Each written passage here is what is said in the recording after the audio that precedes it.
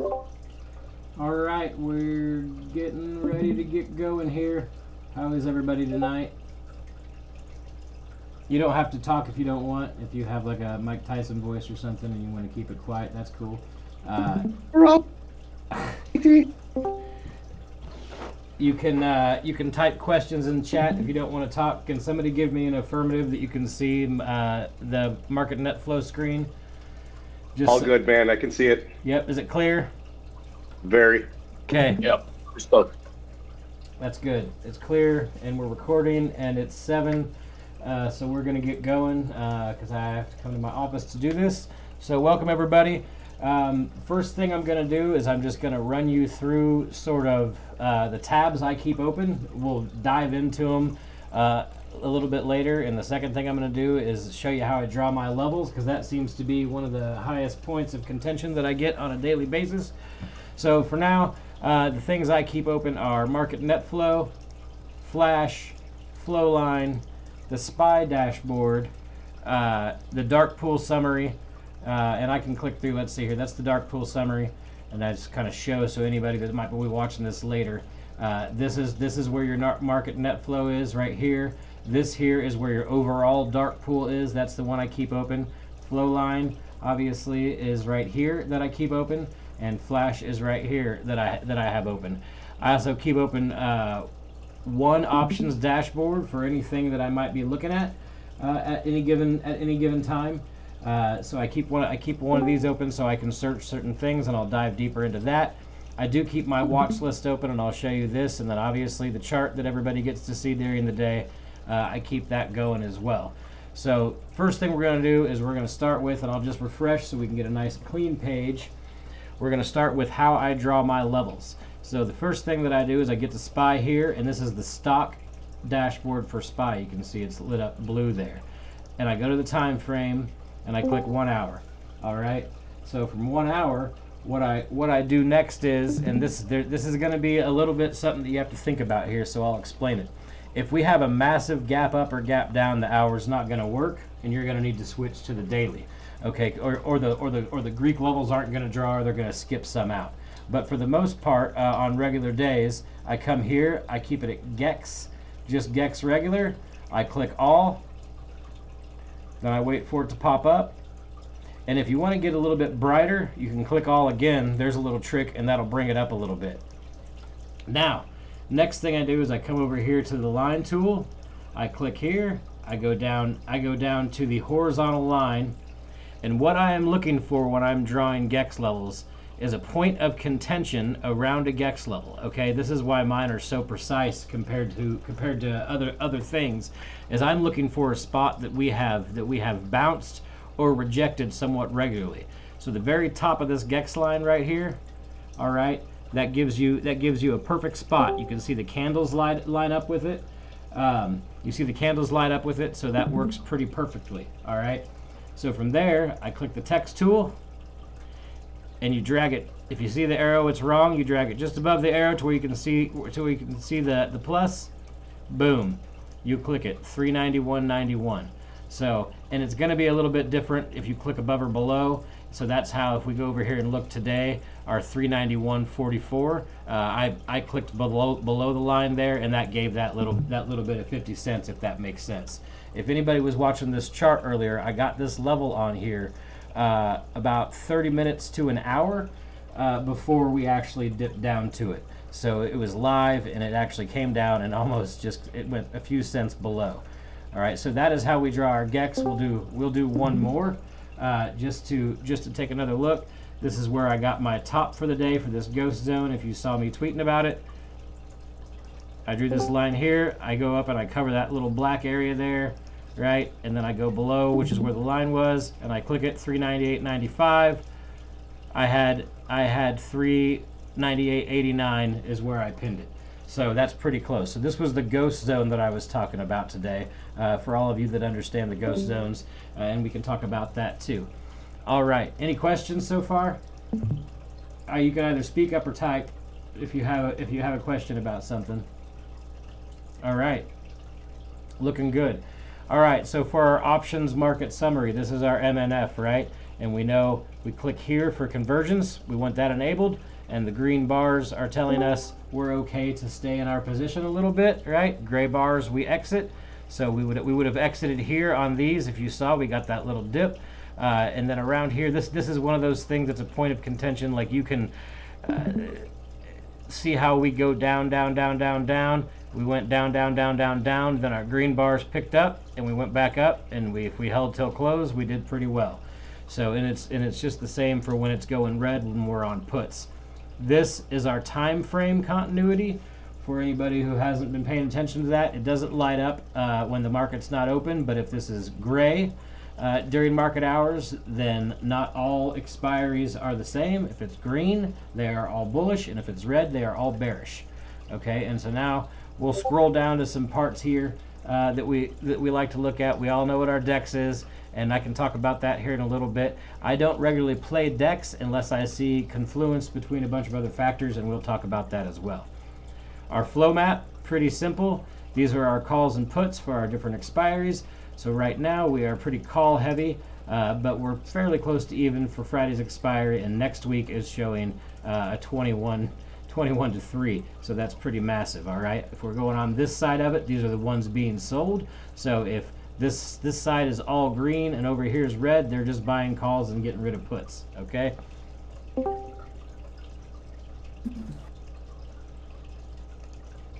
One second. Somebody's tagging me in a channel. Oh, okay. Thanks, you made it in. Good. My bad. Here we go. Okay. Our dealer's market diary. So everything I'm going to do tonight is going to be the smoothest brain version that you can get on an explanation for things, okay? So, DMD, big bar up, right? Potential sell-off at the end of the day. Big bar down, potential ramp up buying at the end of the day. Okay, so if this here was gone and this was a big bar down, that would mean on the 13th we would have a pretty good chance at the end of the day, last hour to 30 minutes of a ramp up. All right, I'm going to try to keep these things as smooth as possible for no confusion. Anybody got questions so far?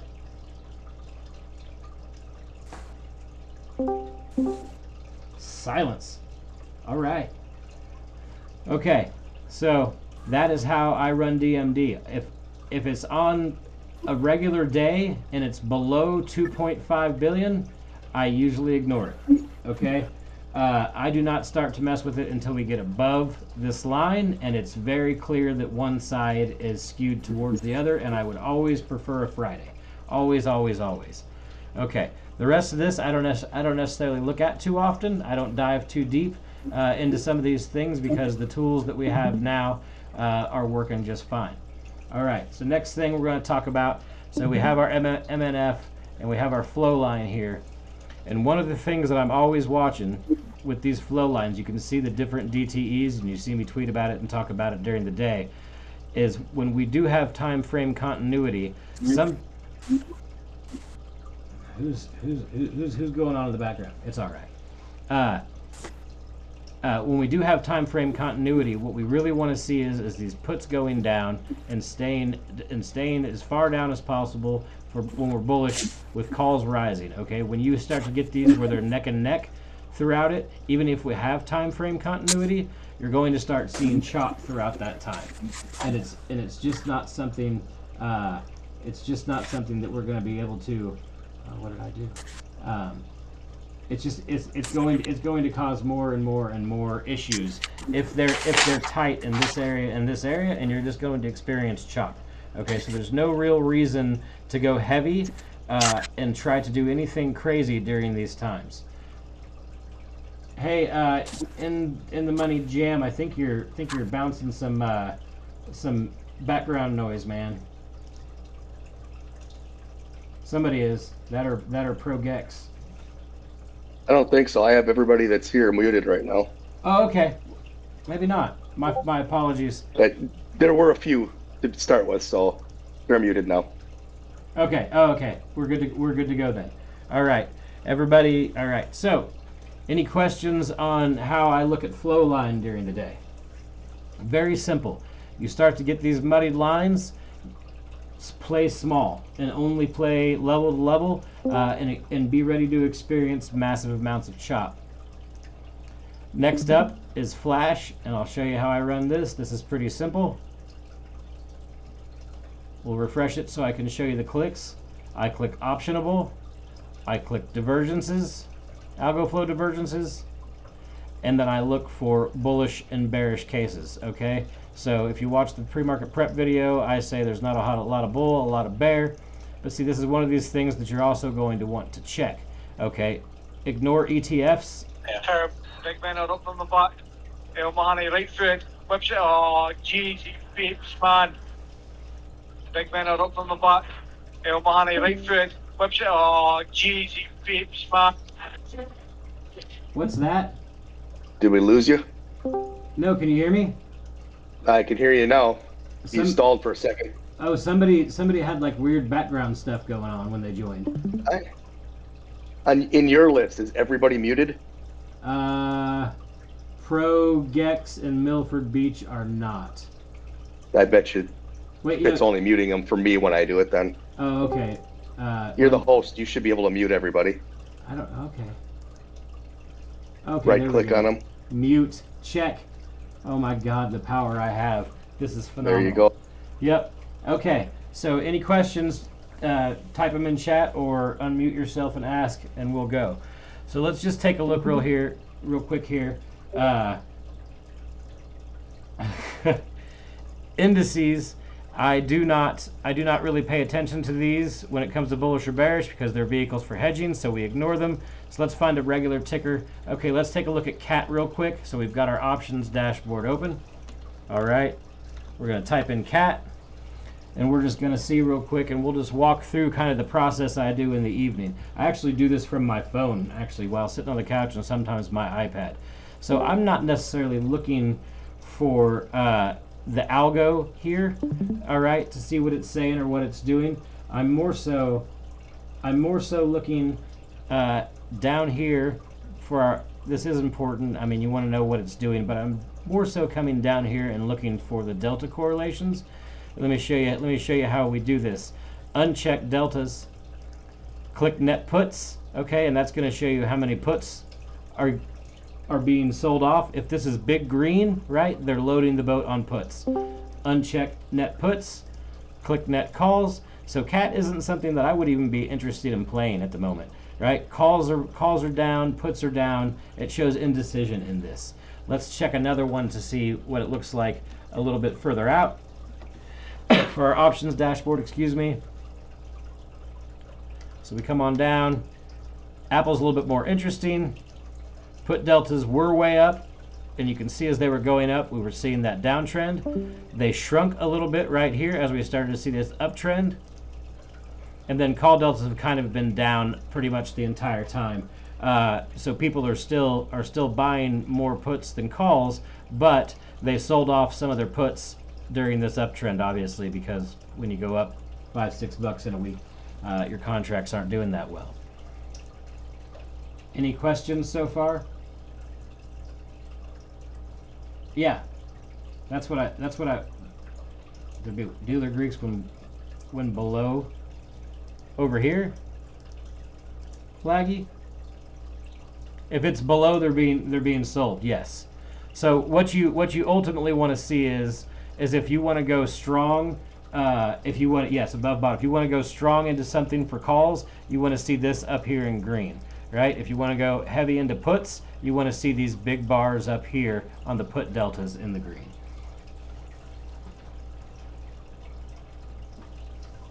Perfect. Okay. I see questions popping in, so I'm waiting.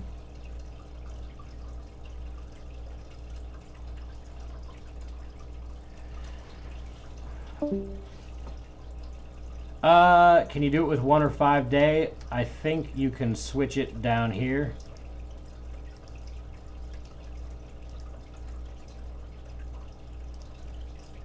But I don't think it gives you, see the put deltas pretty much have stayed the same.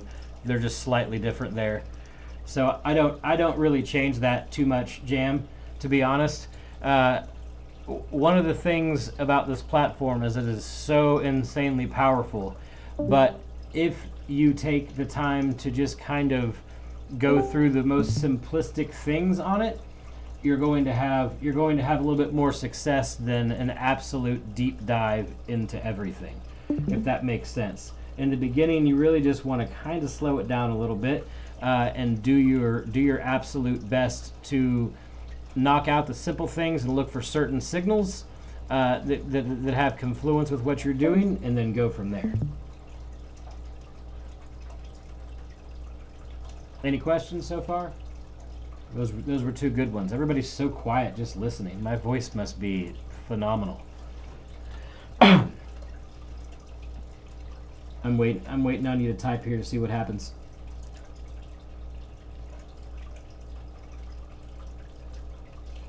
Yes, very soothing.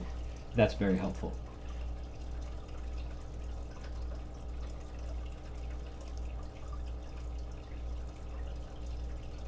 Sure, little cub. And this is being recorded too, so it'll be later on. But I'll give another quick rundown of it. And like I said, I'm putting everything in the most smooth brain version possible. Hater is the one with the math. Hater's the one with all the math and understands how it all works, and I try to drill it down into a teachable, digestible moment for you so you can understand it a little bit easier. So DMD is, and I explain this, I try to only mess with it on Fridays. I'm looking for over this line to start. Big green bar up, last hour of the day, could be a sell-off. Big red bar down, last hour of the day could be a run-up. So that's the simplistic version of DMD.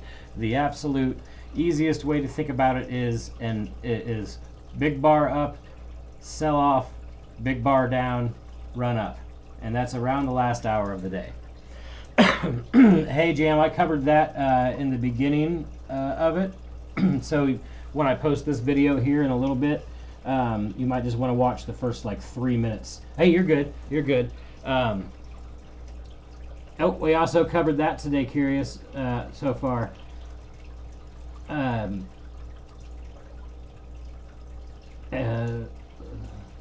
So just watch the first 3 minutes of the video. I'll show you exactly how I drew it out. And I'll have this video up about probably 10-20 minutes after we're done tonight. So there's that. I don't think so, Theta. Is there any advantage to plotting Gex levels with SPX2? Not, I don't look at SPX ever. And that 3800 Gex on SPX was basically a 3800 Gex on ours as well. So around that area we had some, I think, heavy dark pools. And I will say there's one thing that I want to bring up about when I was talking about our symbols and going through our options areas. SPY, first off, I want to reiterate, and there are some big words at the top of the screen, they're going to pop up. Do not mess with the SPY algo. Use market net flow, okay? MNF is your jam.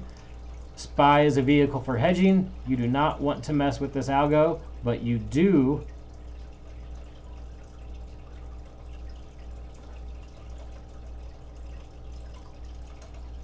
I went to the wrong screen. You do want to look at this part. No, I didn't go to the wrong screen. You do want to go to here and look at 3 or 5 days for your delta correlations. You've seen Hater tweeting about them a lot. That shows our implied move and what our percentage is. There's a really good video that he's made on that will explain it a lot better than I can. But that's the long and short of it for that. All right, so the next one I want to show you is individual dark pool tickers. Okay, and I just want to show you this real quick. It's something that I keep an eye on. If I haven't pinged the bots, right, and I'm going to point out, I ignore this entire area. All right, I do not look for these dark pool prints up here. I scroll down, I do not look at this area. I am looking for these areas here to put on my chart, okay? So something this small, I ignore. Something this small, I don't add to my chart. If you look at my chart, pretty clean, not a whole lot of lines. And you can also see that I do not have some of these on here because they're pretty light and we're quite above that level, right? I'm looking for the ones that are around this range right here. Now, let's say we start rejecting off 388, 31, or bouncing off it over and over again, I may add that level later on if I've noticed. I'll come back and check real quick, and then I'll put it on my chart.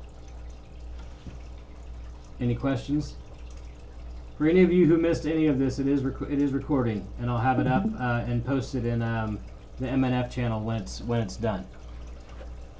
Does color matter on DMD for being up and down? I don't think so. Baxter, do you know the answer to that question? I think it always ends up being this way. This on the DMD? Yeah. No, color is always that way. Okay. Okay. It's you can see. Look towards the middle. You have some green low that just. I think it started off green, but then it sold off more, which is why it turned red. Right. Check. Okay. Anything before I keep moving on? Okay, I'm going to show you my next favorite thing. So the overall dark pool market summary. Okay, we're going to scroll down a little bit here. We're going to skip through a few of these things for a second, and what we're going to look for is this sector net amount here. Okay, so this is our dark pool sectors going out, and these are our inflows. Okay, and here are your sections that they are in. So step 2 of this, and your brokerage can help you out with this. They all have a list of the top underlines of these things, and I'll show you this. So what I've done is, you can see my list here: comms, right? XLC, XLY, XLP, XLE. These are the top underlines of all of the ETFs that are in that dark pool sector. Okay, so I can come here, I can look, I can check this, but here is something that is really cool. Let's just look at one. I clicked on the SPY one again. Let's just say, okay, so Finn is seeing some outflow right now, and if you're paying attention, they have earnings this week, right? So let's scroll up a little bit. Let's go to dark pool trades, and let's find Finn, and let's see what we see. Okay, so what we're looking for, and we took C, I think, for a swing for like 2 straight weeks because it had nothing but at ask showing up over in these block trades, and then going through some of its stuff, it looked like it was pretty bullish, and it was also showing up here in the highest change of things, right? And it was showing up over here, and it was showing up, we could see C down here. So what you're looking for is some confluence between these things. But right now it looks like Finn's not doing that great. Maybe some folks are anticipating earnings not going well. So your next step would be to find one and go check it out. Okay, so let's just choose JPM. We don't really want to do too much. We might want to check out some of its dark pool levels, but what we're really interested in JPM is what its delta correlations look like. Okay, is everybody understanding the process so far of kind of how I start to look for things? Can I get a thumbs up, smiley emoji? Okay, so we saw that Finn's seeing some money leave. Okay, great. So we clicked on JPM. We went to its options chart. We're looking at put deltas. So take a look at this. See how it's starting to shrink, and we're slowly starting to get a rise up here. All right. Our net call deltas are starting to go down quite a bit. So we're going to go back up to the top, and we want to go to its stocks dashboard, and we just want to check a few levels. Right? So if you missed earlier how I draw my levels, you're about to see it anyways. All right, so we got too high here. Let's see how I was talking about earlier. If you gap up too much, you miss a level. So we did. So let's go back out to the daily and see if we can get a bigger picture. So we'll zoom in a little bit. JPM is hitting the top of this GEX here. It's got a negative algo. Its dark pool correlations are starting to turn. So if I were looking at JPM right now, and I were looking, gee, I think I might want to short this soon, I might look around 140.79. I might look a little bit below on its line here at 139.36. Is that helpful to anybody as to kind of how I find my swings? I've been swinging a lot in this market lately, actually, and I've been using this process here of drawing out the levels, kind of being patient. I don't watch charts all day. I set alerts for where I want price to hit before I'll go long or short. And that is kind of how I've been finding my swings, combining all those tools. And I know this is a lot to digest. I've been in the Tradytics platform forever, so I've had all the time to watch it when it was a few tools to all of these tools combined, and putting them all together takes a little bit of time.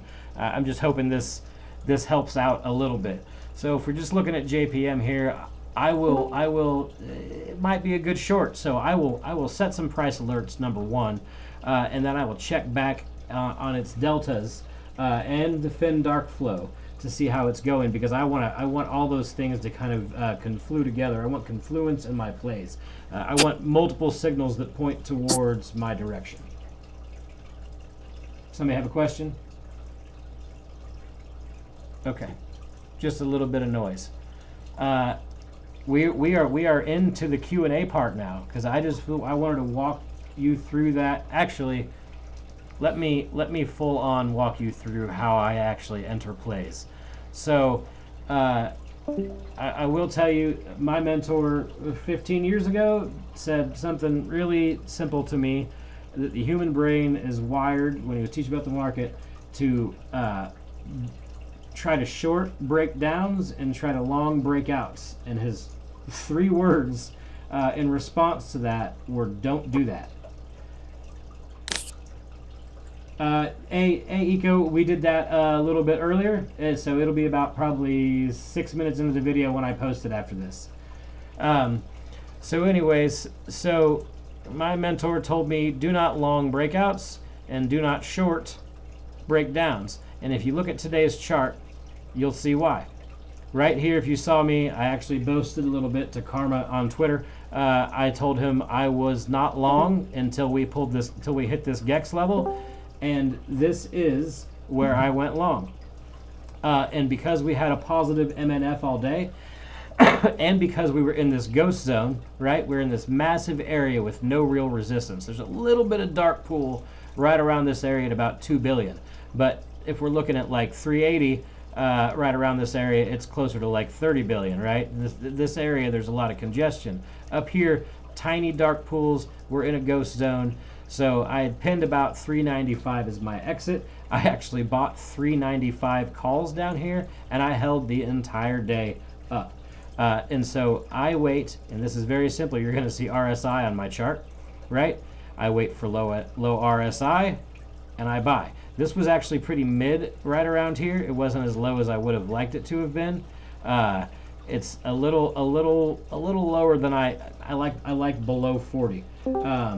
But that is how I go long, right? In confluence with MNF. So if MNF is saying up, I am going to long the pullbacks. If MNF is saying down, let's say we're reverse of this, and we're approaching this level, if I'm going to short, I'm going to wait to as close to this level as possible before I do so. Is that helpful to anybody? Good. No answer, so hopefully that's it. I want you to understand, this is how I have been trading for a decade, right? Now, Trady tools have fortunately shown me how to parse the data, as opposed to just drawing out support resistance lines. I don't even use support and resistance anymore. I use dark pool and Gex, and that is it. I've pulled everything besides that and RSI off my chart, and I put weight and credence behind levels that have Gex and dark pools within a certain range. Sometimes I'll round this around 30 cents to make it even, if that makes sense. If they're within like 30 cents or 50 cents of another, I'll pick the middle of that line and try to do it. And you can kind of see over here on the chart where I picked the middle of that line, and so our rejections and bounces were in a couple of different weird spots. But this is a heavy level, and Gex and dark pools end up acting like magnets sooner or later. So that is, I don't look at Vanna, no. I am a smooth brain. I look at those. I know I've gone through a lot of stuff and kind of explained how I pair all the tools together to make specific choices. But the more simplistic you are in your charts, the better off you're going to be. There are highly skilled traders that watch that read the tape, and I can do that. I don't see the point for me personally. They read tape and the harmonics and Elliott waves, and they're so amazing at it. I have friends that are so profitable using all of those things, and it's really awesome to see. I learned all those things. I've read all the books. I've done all the things, and I found that simple now GEX and DP levels RSI have worked out way easier for me over time. Run down through my game plan for tomorrow morning. Well, it's CPI, so it's going to be an absolute crap show, right? So we're not quite sure. But if you want a little glimpse into my mind, and this is just I don't predict at all. But if you want what I'm thinking, and we'll see if it plays out, is we have not filled this gap up to this ghost zone yet. If I were a betting man, I would think potentially that maybe however we react to CPI is going to initially bring us up to this spot, maybe a little over, right? We might see 400, we might get a little bit over it, and then there's a potential after that for a sell-off. Ghost zones are areas in between GEX levels that don't have any supports, don't have any resistance, so price can move freely between them, if that makes sense. You see how this entire area has nothing? This is a ghost zone. This here, there's not really anything there. That is also a ghost zone. So let's just say we have bullish momentum and market net flow. Price can move freely throughout this area throughout the day. If we have bearish momentum and we're up here, price can move freely here without a whole lot of rejections and bounces, if that makes sense.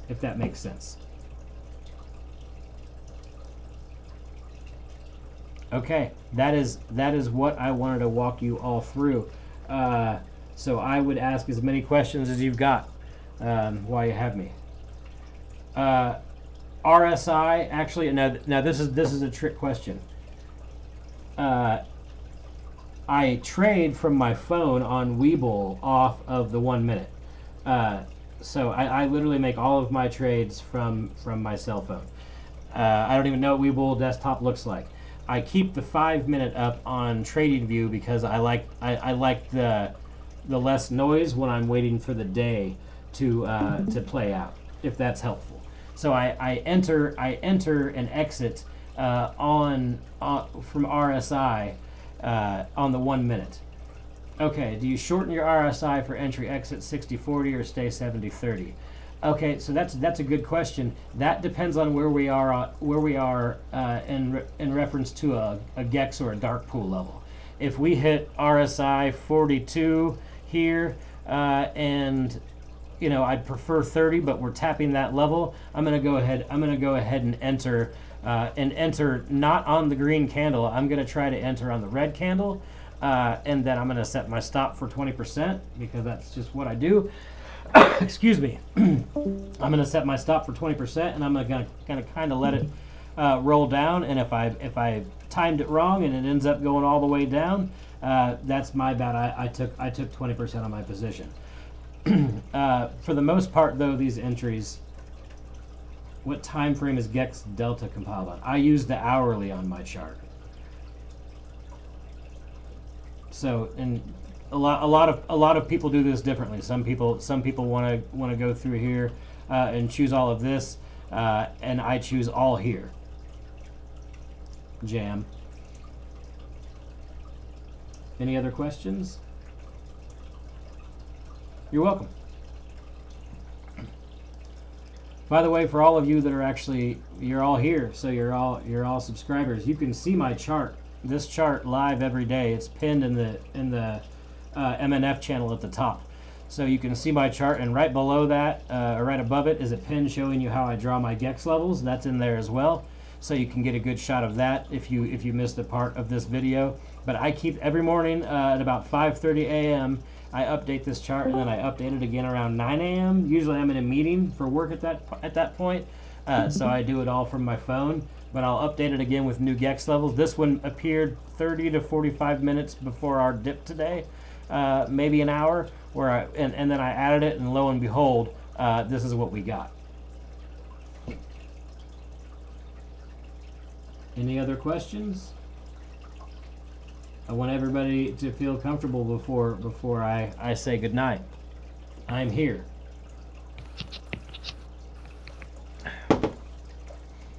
And we're gonna do this again next week. But next week, am I Sith or Jedi? I would be a Jedi for sure, man.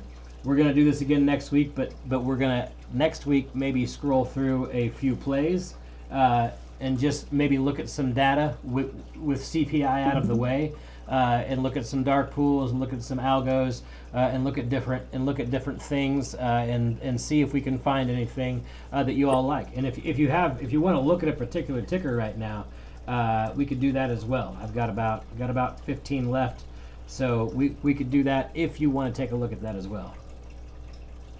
Hey Heat, the chart live is in the MNF pins channel. So you click on the little person in the MNF channel, and then you click on the little person in the MNF channel, then click pins, and then you're good to go.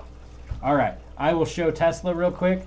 So let's just go through the whole process. We'll type in Tesla.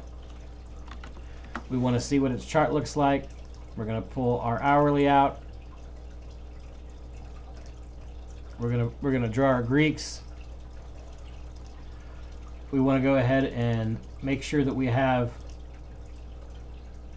its delta correlations up. So we'll go down and do that. It's dealer Greeks, I'm sorry, I always call it delta correlations, and it's dealer Greeks. So as you can see here, puts are starting to decline a little bit. Calls are just about the same, so it's kind of medium bullish, maybe leaning just ever so slightly that way, but I would still consider this a non-play for myself right now, because I like strong signals in one direction. All right, so let's go to the stock dashboard.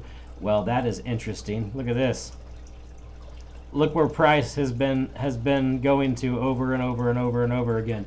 We have one GEX level here.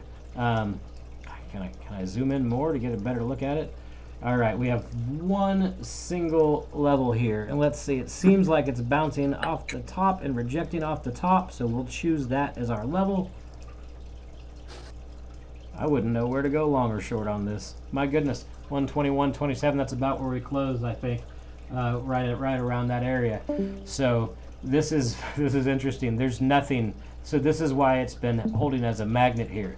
One thing I would say is if you start to see some above or some below, like if one appears, at 125 or 130, that would be a good opportunity to check the dealer Greeks and the algo and its dark pool, and start to see maybe if it's going to drift upwards in that direction.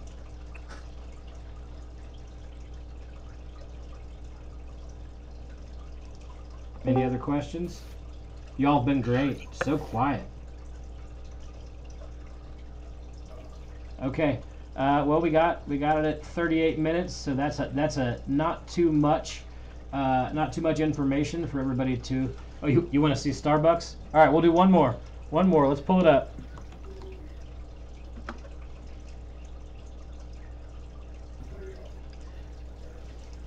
Oh, I typed in bucks. Thanks, Monster. You did this to me. So we've actually gapped up a little bit here, so it's going to be difficult.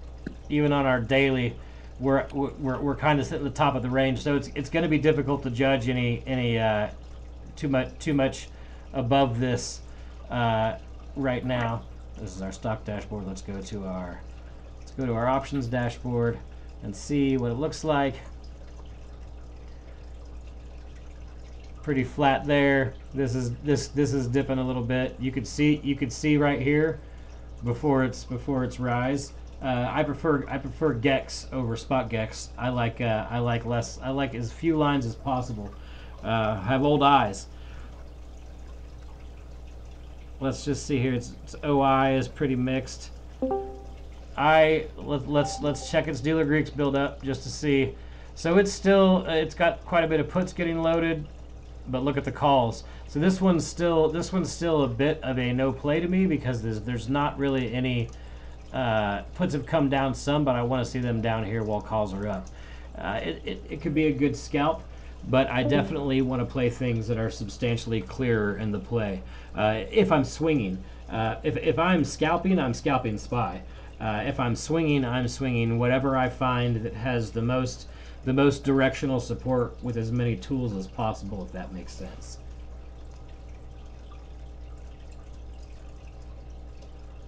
Vital lines is the Gex level I was talking about in Tesla. No, those are the candles. Where did I put Tesla? Oh, I clicked out of it. We'll go back.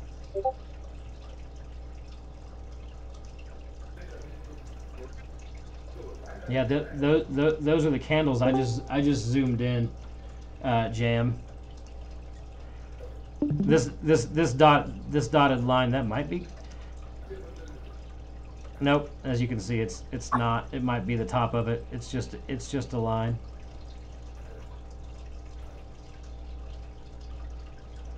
Any other questions? Yeah. I guess you can't. I guess you get to see this live when it's running. So thinking that it's nothing would be priced because you'd actually see it moving. As you can see, the candles are right there. Okay. All right. So for next week, think about some charts you might want to look at. We'll probably come back again next Wednesday evening. About midweek is good to see where things went. And we'll kind of just check through and see what everybody's looking at, and maybe we'll look at some charts together, take our time, go over the data over and over again, and just keep checking. Of course, I love y'all. That's why I'm here. I am born to teach, so that's what I do in real life, guys. So and gals. Awesome, ET. Thank you.